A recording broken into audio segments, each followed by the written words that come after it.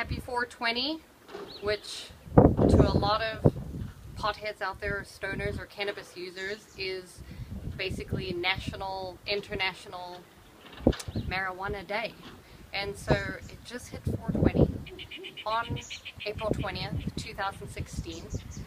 And I'm celebrating all day because I personally support cannabis and all of its uses.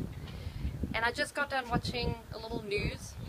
Aljazeera was basically talking about how the United Nations is going to start to discuss different ways of looking at drugs like cannabis. And today on 420, they are talking about it in New York.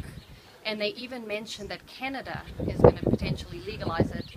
The Prime Minister was talking about it soon. So there seems to be a shift, and today marks the new shift for the new world. We're going to start to support and just embrace all the benefits of cannabis. So many benefits.